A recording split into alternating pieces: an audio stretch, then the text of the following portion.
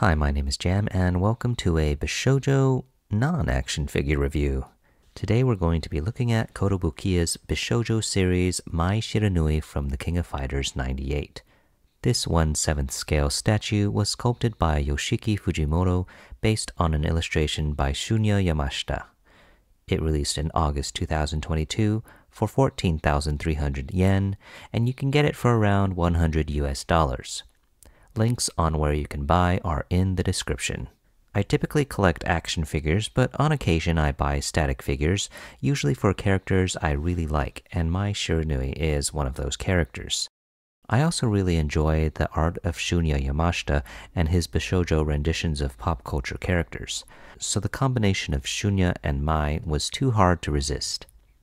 I probably won't be doing a lot of statue figure reviews since I'm more focused on collecting action figures, but I did want to share my thoughts on this figure. So here's the box Mai comes in, which prominently features graphics from SNK's The King of Fighters 98 video game, such as the charge gauge down here in the corner, just like it would be on screen. On the inside of the box, it fittingly shows the Japan stage, since Mai is of course Japanese, and this has always been one of my favorite KOF backgrounds, with the fight occurring in the middle of the street under an overpass as bystanders and drivers look on.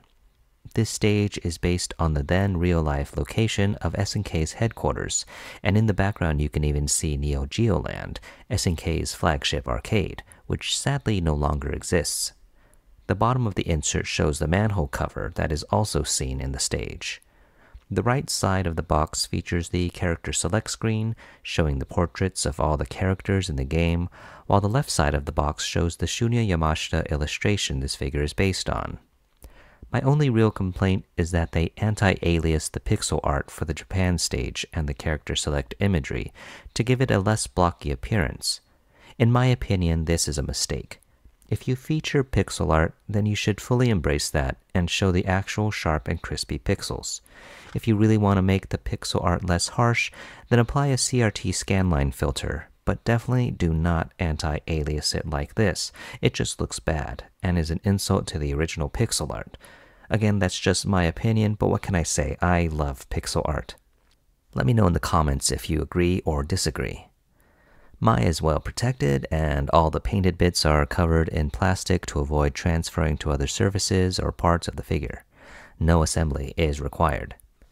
As per usual for Kotobukiya's Bishoujo series, this Mai statue is based on a rendition of the character by Shunya Yamashita. The pose is very close to her fighting stance in the KOF 98 video game, with her knees bent and her fan in her right hand. However, the left hand is holding onto one of her large tassels. Sculpt work is quite good and matches up well with the original illustration, though her right arm seems to be repositioned slightly as the figure positions the fan on the outside of her right knee while it's on the inside of her knee in the illustration. I thought this was kind of odd, so I checked photos of other people's figures and theirs had the fan and arm positioned correctly. So I don't know what happened to my figure, but it's definitely not supposed to be like this. The head sculpt is good, but I also feel like it's off in some way. It's in no way ugly, but the face seems a little less cute than the illustration. I feel like it's a little more angular, or maybe it's because the nose feels much more prominent in actual 3D compared to the simple nose of the 2D illustration. In any case, it's still a great rendition of Mai's face. Hair looks good, and there's plenty of detail in the form of separate segments of hair. I wish the ends of her bangs were a little more sharp, but at this scale, it still looks good. Mai's curvy body is well represented in the sculpt, and it's nice to see no obvious seams, even though a lot of skin is showing. Those seams are of course hidden well by her outfit, which is appropriately sculpted to look like it is separate from her body, and I love that you can see gaps between her outfit and her skin in a few places.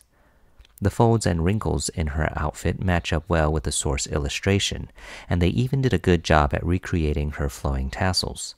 However, I do feel like the part of the tassel that she is grabbing is slightly misinterpreted in the sculpt compared to the illustration.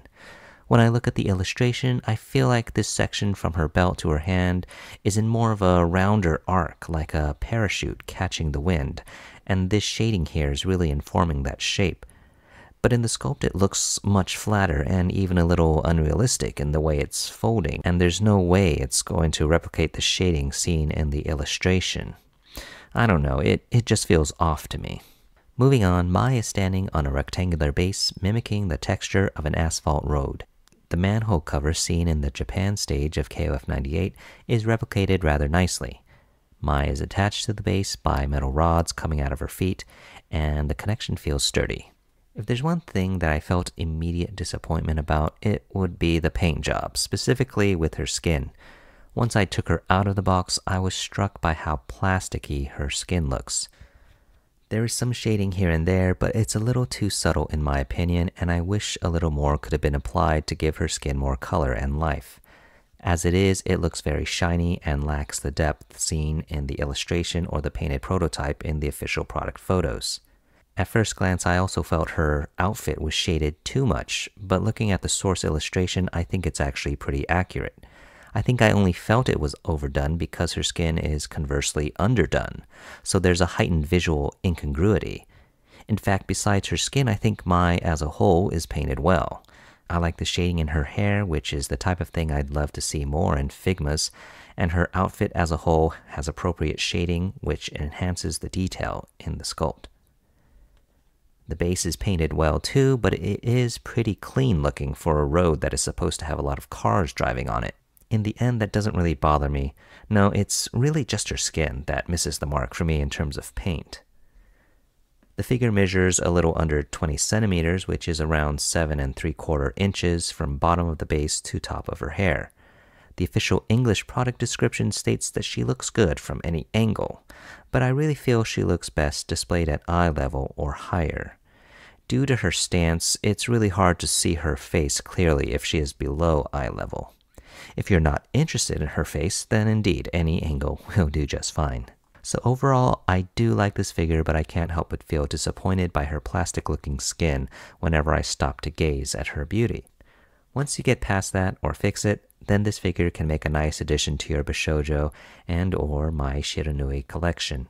Let me know in the comments below if you collect the Bishoujo series figures and if you own this one. And let me know if plastic-looking skin is normal for the Bishoujo series. I actually haven't bought one of these since the X-Men Rogue figure, which is pretty old. Well, that wraps up another review. Please hit like or subscribe if you haven't already, and I'll see you in the next review. Jam out.